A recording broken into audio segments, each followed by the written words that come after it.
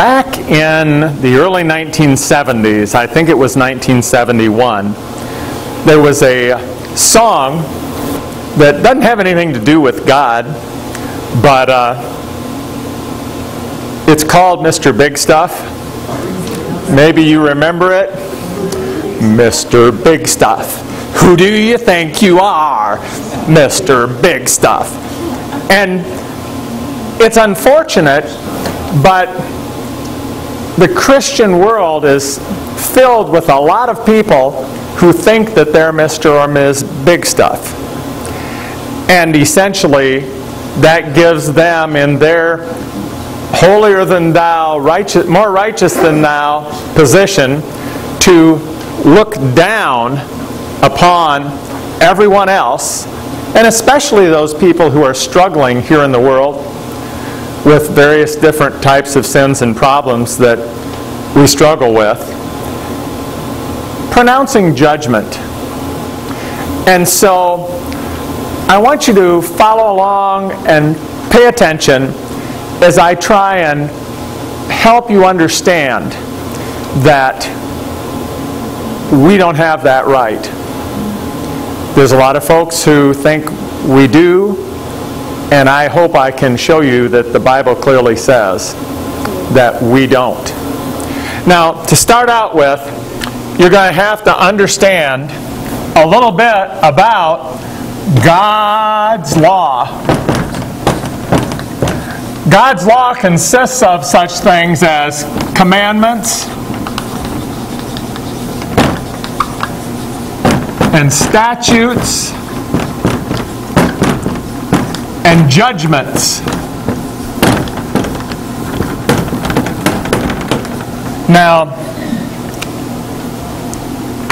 many times you recognize the law of God as being the Ten Commandments, but the Bible talks about God's law consisting of His commandments and His judgments and His statutes. And all of those things added up together, some people have counted it out to be somewhere around 613 different thou shalt or you shouldn't or never do's, along with those things that you must and you shoulds that are in the Bible. So let's take a look. Leviticus 18:5, he says, "Ye shall therefore keep my statutes and my judgments, which if a man do, he shall live in them." Now this is obviously a works-oriented statement. If you do everything that God says, and keep all of the commandments, all of the statutes, all of the judgments, without fail, by doing those, you will live. And that doesn't mean just live here in this earth. We're talking about living eternally, having salvation, having eternal life. If you do them, you will live. Now that's an Old Testament verse, but James 2:10 and 11, James writes, "Whosoever shall keep the whole law, and yet offend in one point, he is guilty of all." So essentially, James shows us that concerning God's law and concerning people, if you keep it all, then you're okay. If you fail in one point, you enter into a situation where you have become a law breaker. Now, here in the world, it's real easy to understand that there's a big difference between raping somebody, murdering somebody, and taking the pen from the bank. There's a huge difference between being a child molester and running your taxes off on the office copy machine without paying for the paper. I mean, we can see that without question. But from God's perspective, is running your taxes off on the copy machine without paying the office for that expense, is that stealing? Yes. If the lady at the bank doesn't say to you, "You can keep that pen," and you look at it and you say, I need a pen. Is that stealing? I mean, so if maybe you're not a rapist, and maybe you're not a murderer, maybe you're not a child molester, but from God's point of view, if you break one, if you offend in, we just read it, 1 point, you become guilty of all, in the sense that you become a lawbreaker. You fall into that category where you have not kept it all. Now, Jesus made it even tougher.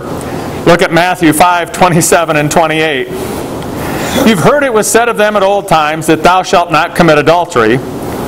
But I say unto you, whosoever looketh on a woman to lust after her hath committed adultery with her already in his heart. Oh my goodness. So now not only are we guilty if we do the slightest thing wrong or fail to do the slightest thing right, but if we think something wrong, we're just as guilty as if we had done it. So when you entertain in your mind something, I said to someone this very week, they were talking to me and they said, well, now that I've gotten older, they said, when I look at a woman, I can say, oh, she's an attractive woman. And I'm not looking and saying, oh boy, I would like to. And there is a difference between that. But Jesus is saying, when you look at someone and say in your mind, boy, I wish I could, you are just as guilty. When you're in the store and you look at that jewelry and you said, oh, you know, I could slip that in my pocket and leave and nobody would ever know, but I won't. I'm going to refrain.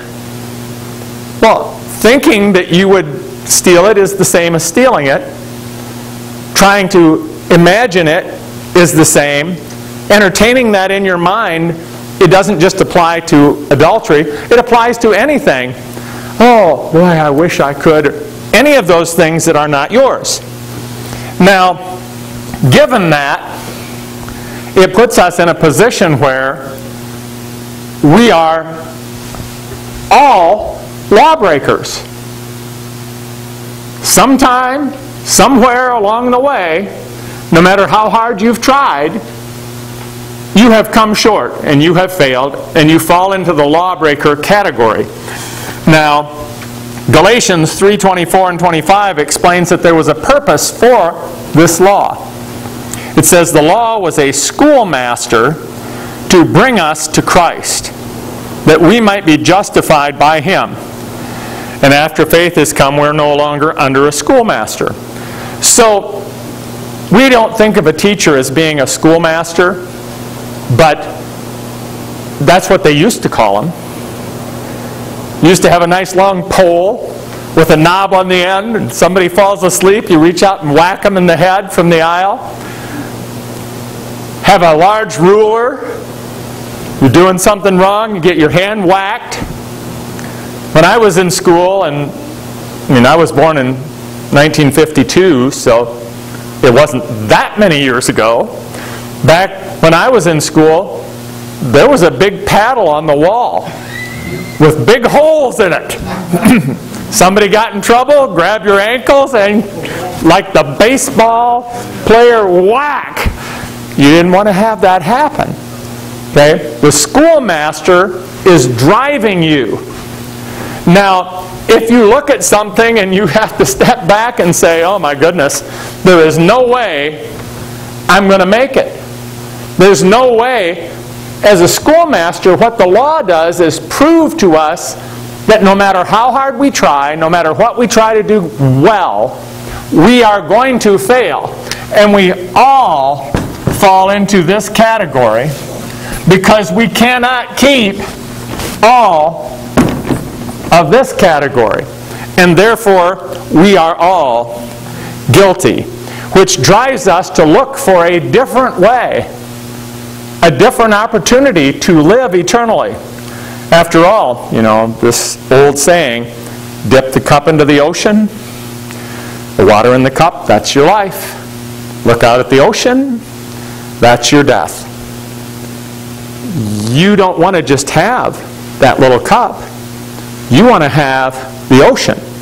And you want to find a way to have the ocean in a wonderful and blessed position.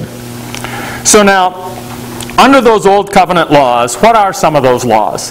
Now I just said, you know the commandments, but here they are. Have no other gods before me. Most of you don't fall into that category, though you know some people who think their car or their job or there's something that maybe they think is more important than God. But have no other gods before me. You shall not make, that would mean to keep or use, a graven image. Now a lot of you think, I says graven image there, but it says also or likeness of anything. You know that nice little bird statue you got? How about the angels that you pull out and set around at Christmas time? Maybe you love elephants or gnomes or, there's something maybe that you think is cool. Some kind of animal that's a favorite of yours. All of those little statues and all of those little trinkets and all of that, those are all graven images. Now you may not have thought about it that way, but what does it say? You shall not make a graven image of anything that is in heaven or the earth or below the earth or in the waters. You're not allowed to make an image. Now it used to be people would bow down to those images. They'd make a cow or, all those little toys that the kids play with. The little farm toys, those little soldier toys. Are those images? It says you can't do that. Whoops, all going to hell. Because we broke that law. That's just in the Ten Commandments. You shall not take the name of the Lord your God in vain. Used to be when I would walk into a room. I haven't had to do it recently, but I did about a year ago. I walked into a room just as somebody said, Jesus Christ. And I said, no, it's just Jim Blanchard. And, it was kind of like, and everybody laughed. But I was making a point. People do it all the time. People take the name of the Lord in vain. Remember the Sabbath day to keep it holy? Did you work yesterday? Did you drive yesterday? Did you walk yesterday? Did you do anything yesterday? Saturday's the Sabbath day. We know it's the seventh day. You can look at the calendar and see that the week starts on Sunday and it ends on Saturday. It's the seventh day.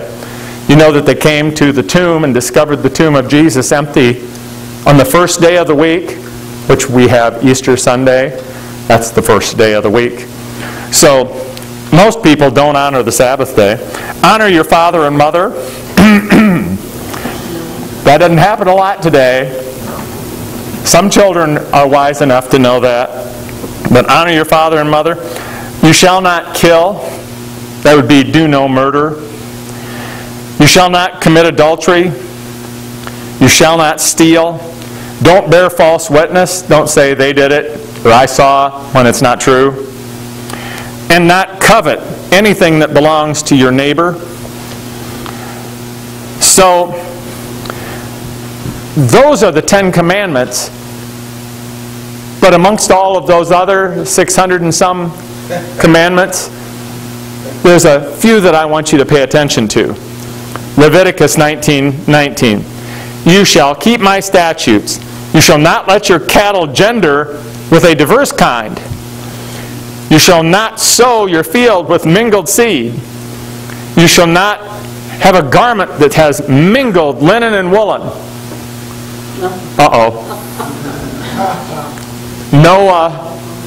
No blended suits. You got a linen woolen suit coat? Going to hell. You're lost. Now there actually was a purpose for that, because underneath all of these commandments, the priest's garments and things that were in the temple were blended, combination things. And so by putting on something that was blended, you might be passing yourself off as being a priest, which was not allowed. Although, by the way, Christian, what's the Bible say you are? You are a king and a priest unto God. You're okay. But, in any case, What else? Leviticus 28 and 9. I said, honor your father and mother. Verse 9 there says, he that curseth his father and mother should be put to death. Ever have a kid say, blank you? Or heard one say blank you to a parent? Back then they'd just take them off and kill them. Obedience was very highly in esteem. You would just not have any problem with disobedient children or mouthy children. Leviticus 18:6. None of you shall approach to anyone that is near of kin to uncover their nakedness. Now, when it talks about uncovering their nakedness, that's one of those terms that refers to some kind of a sexual situation. And there's like 20, sometimes some people maybe even would say as many as 40, but at least 20 different thou shalt nots involving sexual relationships. And in addition to those, people talk about abominations before God. Proverbs 6:16 through 19 says, these things God hates. 7 are an abomination unto him, and it really, abomination just means he thinks it's disgusting. A proud look. I'm so proud of my son. We wouldn't think anything being, I'm so proud of my daughter. Nobody would think that was wrong. But at the same point in time, earthly pride, God considers to be wrong. A proud look, a lying tongue, hands that shed innocent blood, wicked imaginations, I'm in deep trouble there. I'll see some criminal get arrested, or they'll be talking about it, and in my mind, my mind will say, well, if he'd only done it this way, he wouldn't have gotten caught. Yeah. Wicked imaginations. Feet that are quick to run to mischief, bearing false witness, sowing discord amongst the brethren. Oh my goodness. Anybody who's kind of like backbiting and undercutting somebody else, sowing discord. Along with then all kinds of things that you are not supposed to eat.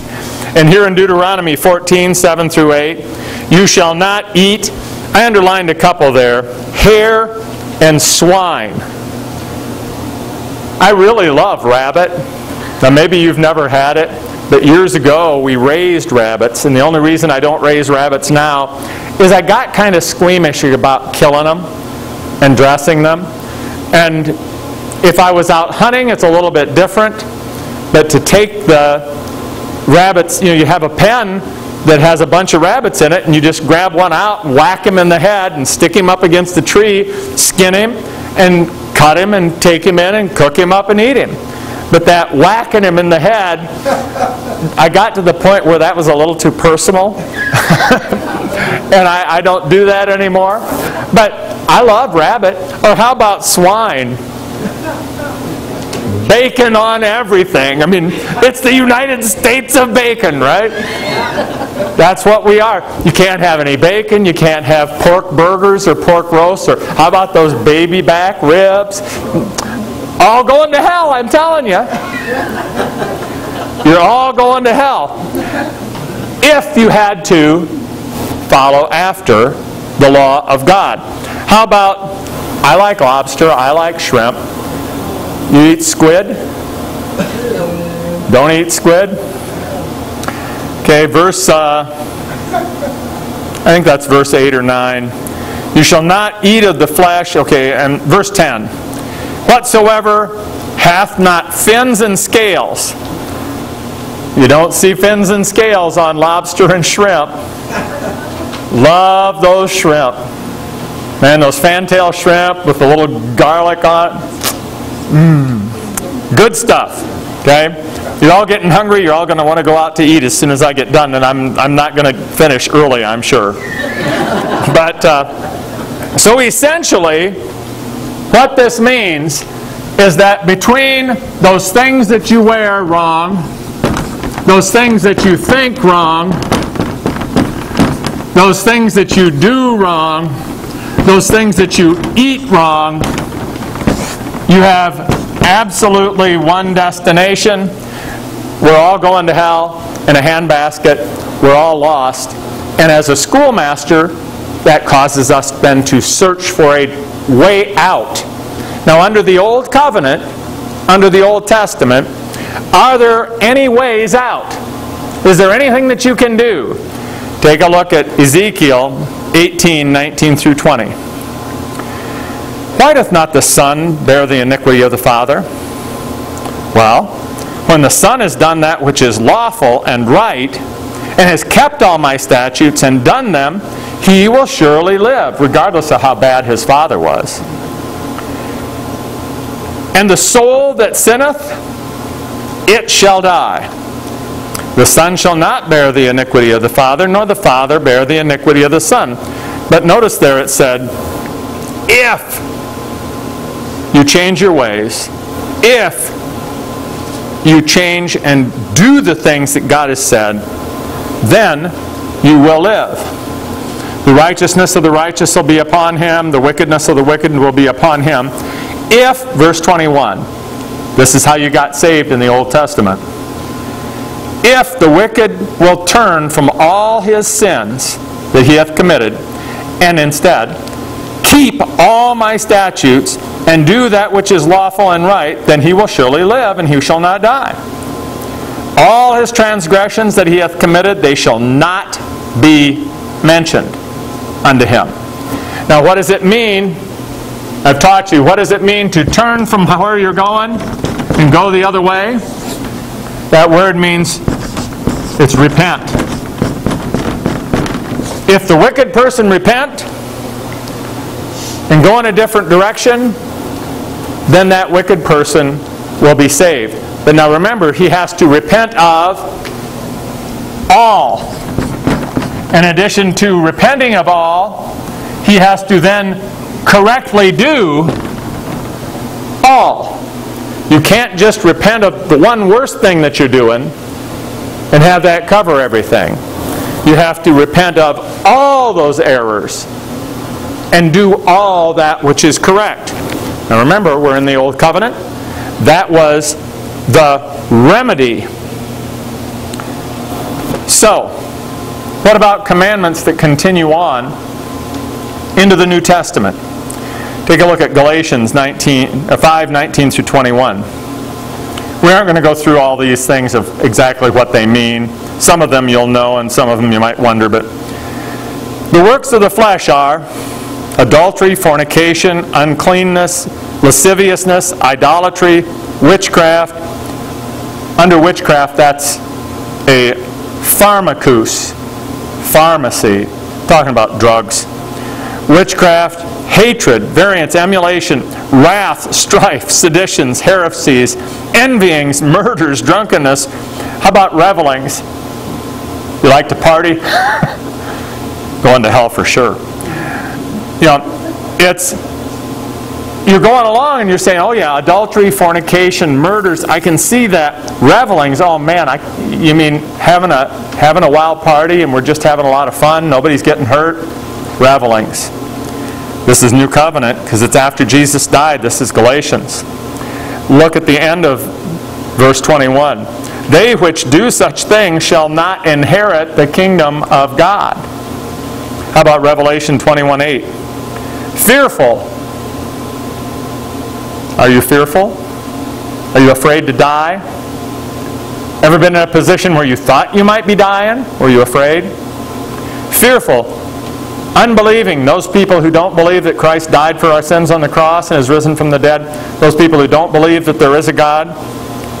Abominable, murderers, whoremongers, probably referring to prostitution, but whoremongers, sorcerers, once again, like witchcraft, pharmakous, idolaters, and all liars. But what about those little white lies? Do I look fat in this? Oh no, honey, you look really good. That's a lie. But you wouldn't want to say, my goodness, that thing makes you look like a pig. You would not want to say that unless you want to sleep on the couch for the next month. And so, liars. And it says there, all liars. I mean, shall have their part in the lake that burns with fire and brimstone. This is not getting cast into Sheol or Hades, awaiting judgment. This is the second death, getting cast into the lake of fire. Ephesians 5, 3 through 6. Fornication, which essentially covers every kind of sexual sin that you can think of. And all uncleanness, covetousness, filthiness, about foolish talking and jesting. I guess late night comedians are all going to hell. Which may be true anyway, but foolishness, foolish talking and jesting. No unclean person, covetous man who is an idolater, hath any inheritance in the kingdom of God. Verse 6, let no man deceive you. Because of these things, the wrath of God comes upon the children of disobedience. And then we have an additional commandment in 1 John. This is that's Jesus' commandment, that we should believe on the name of the Lord Jesus Christ, that we should believe on the name of His Son Jesus Christ, and love one another. So in addition to all of these commandments, all of these statutes, everything else, there's that additional commandment that we need to believe God.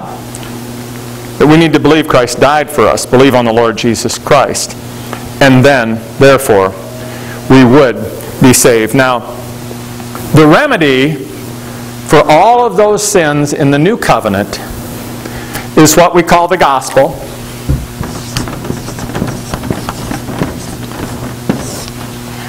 That gospel is that Jesus died on the cross for our sins, received in His body the punishment for those sins, and by faith in Him we have forgiveness.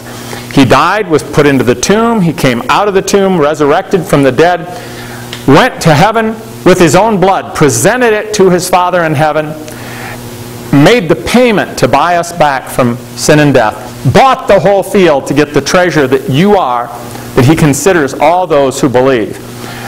That truth of the gospel is the basic remedy for every failure that we have. Romans 5, 8, and 9 says, while we were yet sinners, Christ died for us. We were justified by His blood, saved from wrath because of what He did. 1 Peter 2:24, He bare our sins in His own body on the tree, that we being dead to sin could live to righteousness. Colossians 1:14, we have redemption through His blood, even the forgiveness of sins by believing on Him. Acts 16:31, believe on the Lord Jesus Christ and thou shalt be saved. Romans 10:9, thou shalt confess with thy mouth the Lord Jesus and believe in your heart God raised Him from the dead and thou shalt be saved. And Ephesians 2:8 and 9, by grace are you saved through faith, not of works, lest any man should judge. So the gospel of Christ, the way under the new covenant, for us to have all of those ways that we have failed be wiped out, so that we can be made just as though we had never sinned, that we can be justified, never sin. Faith in Jesus Christ. When we believe on Christ, the Holy Spirit comes to live in us. And remarkably, when the Holy Spirit comes to live in us, He changes us into new creatures, and He starts us down a path in which those things that are displeasing to God get eliminated from our lives. And He starts, I find, with those things that are most offensive. He starts with those things that are most visible. The Holy Spirit works on us starting with those things that do damage to our witness, that do damage to the church. And so, all of those things that make us look bad as Christians, that's what the Holy Spirit's working on to start with.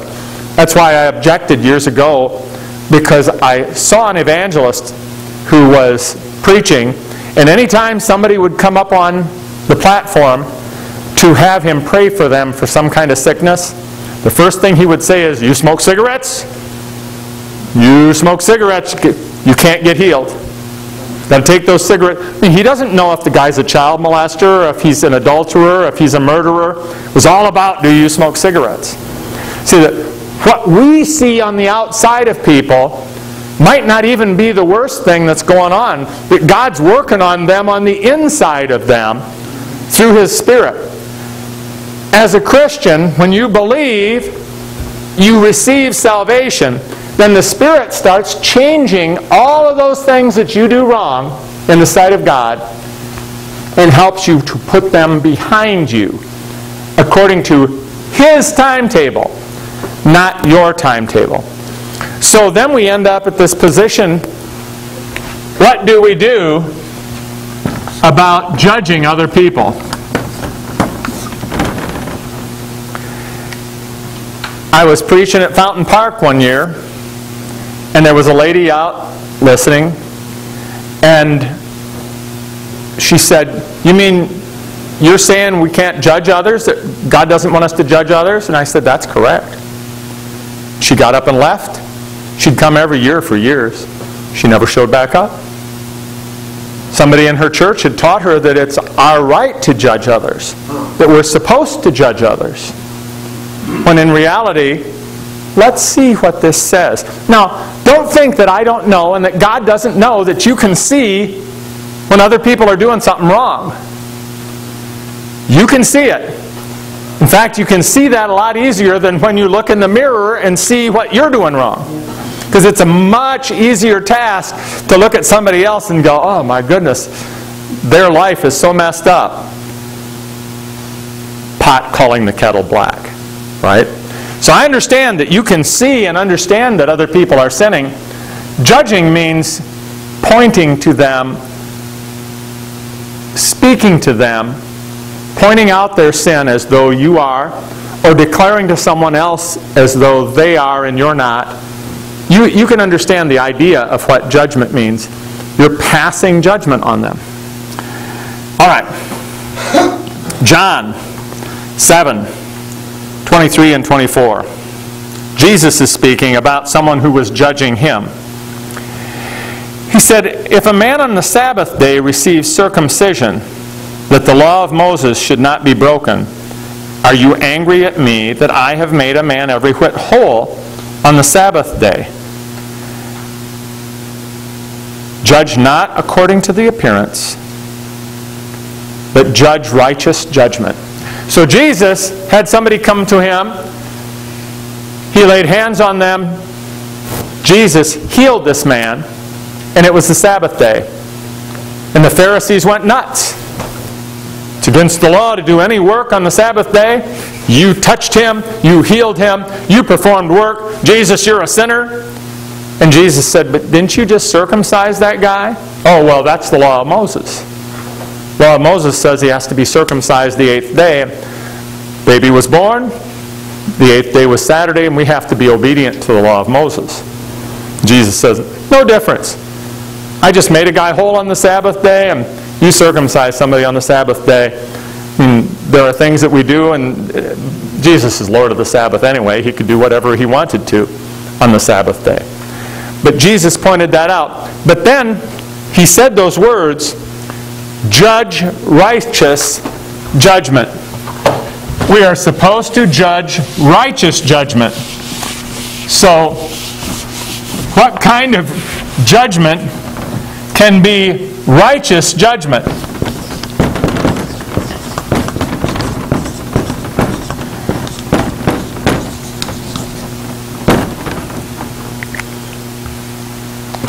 Are you righteous? Probably not. And he's talking to the Pharisees, and he's saying, judge righteous judgment. Were they righteous? Probably not. No opportunity to even do that. Jesus could do it, but they couldn't. 1 Corinthians 6, 1 through 3. "Dare any of you, having a matter against another, go to law before the unjust and not before the saints? Do you not know that the saints will judge the world? And if the world be judged by you, are you unworthy to judge the smallest matters? Know you not that we will judge angels?" Now, here's a spot where you are allowed to judge. If you have two Christians come to you and they ask you to help settle a dispute, and this is what this is talking about. They're saying, what's wrong with you Christians? You two people in the church, you're upset with each other, you're arguing over something.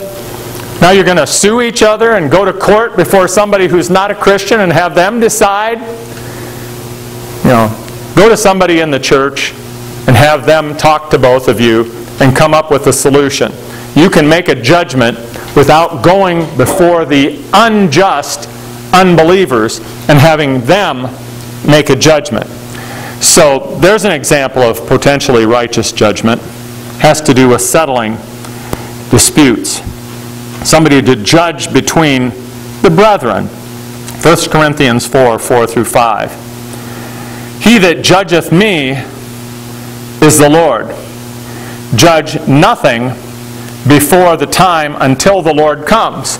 Well, we just read that we are going to judge the world. We are going to judge angels. Those people who believe that Christ died on the cross and is risen from the dead are going to reign with Him to do righteous judgment. And we're just told to judge nothing before the time. And what time did it say there? When the Lord returns. What happens when Jesus returns? You get the mind of Christ, you get a new body, you're resurrected from the dead, you become like Him, you will serve with Him, you will judge angels, you will judge the world, you will stand with Him, but you're not supposed to judge anybody or anything before the time when Jesus returns. I don't see how that verse could be in any way misconstrued. Judge nothing before the time until the Lord comes. Matthew 7:1-6 is the verse everybody quotes. Judge not that you be not judged. Verse 3 begins that section about having a log in your own eye. How can you see the splinter that's in your brother's eye? You got a giant beam in your own. Get the beam out of your own eye, and then you can see clearly to help your brother get the beam out of his. How long do you think it'll be before you get the beam out of your own eye? When the time comes, right? And Jesus comes. Then you'll get the beam out of your own eye because He'll have taken it out. Okay? Now verse 6 is interesting down there in that section. Give not that which is holy unto dogs, neither cast your pearls before swine. You might not like this, but here, swine, he's talking about people. Have you ever gotten delivered from something? Whatever it is. Maybe you used to do this and now you don't. And what's the first thing you want to do? You want to run around and tell everybody else that is doing what you used to do that they need to stop that. You lose weight, so you run around and tell everybody else they need to lose weight. You quit smoking, you run around and tell everybody else they need to quit smoking. You can't fix them. Who can fix them? God can fix them. You can point them to faith in Christ, help them understand that God loved them enough to send Jesus to die for them, and if they would ask Him to come into their life and forgive their sins, He would give them new life. But you take a pearl to you, and you toss it out in front of people who are swine, the unconverted people are not going to accept anything from you. The only thing that they can have come to their heart is when the Spirit of God works with you telling them about Jesus, and they get saved. Because what happens when you clean the pig up and take it to the fair? The moment that it gets a chance, it's going to go back into the mud. Because it's a pig. And that's the way it is with people. You can get people to stop doing something that's wrong. The moment they get a chance, they'll return. They have to change on the inside, not on the outside. And you badgering them and judging them does not help anything. John 16, 7 through 11. The Comforter will come, verse 8. When He is come, He will reprove the world of sin. Whose job is it to point out people's sins? It's the Holy Spirit, the Comforter. It's not your job. When you wake up in the morning and you get out of bed and the voice from heaven comes and He hands you and it says, "You are now the Holy Spirit." And there's a knock at the door and the angel of the Lord hands you your Holy Spirit ID card. You can put it in your pocket. You can go around. Then you can go around and just point your finger at everybody that you want. Until that happens, you are not the Comforter. It's His job. And He will point that out to them. 1 Peter 4, 4 through 5. They think it strange that you run not with them to the same excess riot. You will have to give an account, verse 5, to the one that's ready to judge. Don't worry about the sins of these other people. Recognize the fact that you're going to have to stand before Christ and give an account of the things that you've done. That's scary. Okay? Now, verse 7. Number 7 here. Romans 14:4. Who art thou that judgest another man's servant? Who do you think you are? Who do you think you are judging another man's servant? Now a child, while he's still a child, is a servant. When they are no longer children, they are no longer your servants. Your children, you treat them like they are servants. You are in charge of them. It's your job to judge them. It's your job to point them in the right direction. When they grow up and they're adults, it's no longer your job. You can help them, and especially if they come to you for help. But if you continue to judge them when they grow up, they're going to move far away and not listen to you. Okay? Judging another man's servant. I know I've wanted to. I've stood in the line and seen a little kid sitting in the grocery cart, reaching over, pulling stuff off the shelf, throwing it on the floor. That was my kid at that age. Bam, bam, bam. And I'm wanting to, but if I walked up and smacked somebody else's kid, would that be my right? They're not my servant. How many people do you have that are servants of yours? Not many. If you have a few children who are still servants of yours, you have no right to judge another man's servant. You are not granted that.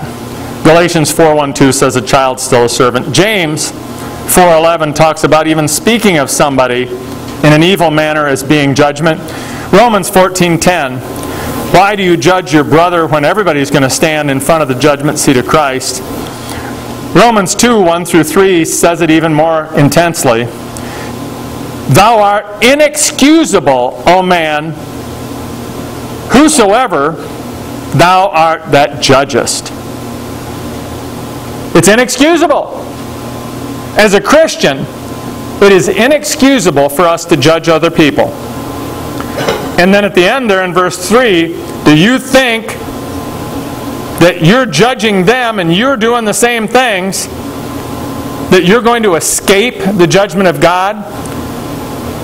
It boils down to the fact that we look around and we're saying, my sin's lesser than your sins. Your sin's greater than mine. I don't know if you remember the Kennel-ration song, My Dog's Bigger Than Your Dog. No, your sin's bigger than my sin. Your sin's bigger than... That's what we're doing. And God says it's inexcusable because we are doing what? The same thing. No, I might not be doing what you're doing, but I am a lawbreaker. Therefore, I'm doing the same thing. I'm breaking God's law. I'm breaking the law, you're breaking the law, and it's inexcusable for me to point a finger at you. Does that make all of these sins that people are committing right? Nope. There's still sins, there's still evil, there's all of these things that everybody's doing wrong and I'm doing wrong. It's not excusable. It's not like we're supposed to accept the fact, oh, he's a murderer, but, you know, I'm not supposed to judge. That's right, you don't get to pass judgment. But you also don't get to look down your nose at him. Because at the same point in time, you're just as guilty because you're a lawbreaker. Who do you think you are? And to close, for our salvation, God used a psalmist to write, I will make him my firstborn, higher than the kings of the earth. He's pointing to Jesus. My mercy will I keep for him forevermore. My covenant will stand fast. His seed will I make to endure forever. His throne as the days of heaven, all pointing towards Jesus. If his children forsake my law and not walk in my judgments, if they break my statutes and keep not my commandments, I will visit their transgression with the rod. Nevertheless, my loving kindness will I not utterly take away. Praise God for that. Because who are you? You're children. You're brothers and sisters. You're in Christ. You are his children. And even when we fail, because of our placement into Christ, we have salvation. And of course, who is he speaking of here in the Psalms? At the end of that, verse 35, I have sworn by my holiness, I will not lie. I will not lie unto David. And next week, we'll talk about David. Amen? All right. If you've never prayed and asked Jesus to come into your life and forgive your sins, you can do it right where you sit. In fact, I'll lead you in a prayer right now. You can just pray these words along with me, and if you believe in your heart what you're saying with your mouth, God will grant unto you forgiveness, and he will give you eternal life. So right where you sit, won't you just pray this prayer with me? Just say in your heart and mind and speak it forth right from your mouth, right where you are. Say, Heavenly Father, thank you for Jesus. I know he died on the cross for me. I believe he came back from the dead. I pray you'd come into my life. Forgive my sins. I receive Jesus as my Savior. And I give my life to you. And I thank you for saving me. In Jesus' name I pray. Amen. If you prayed that prayer with me, you just started a new life. The Spirit of God comes to live inside of you, and each and every day from now on, you will be a little bit more like Christ. Be sure to fellowship with other Christians, interact with other people who believe on Jesus. Find a good place to go to church and learn more about God's Word.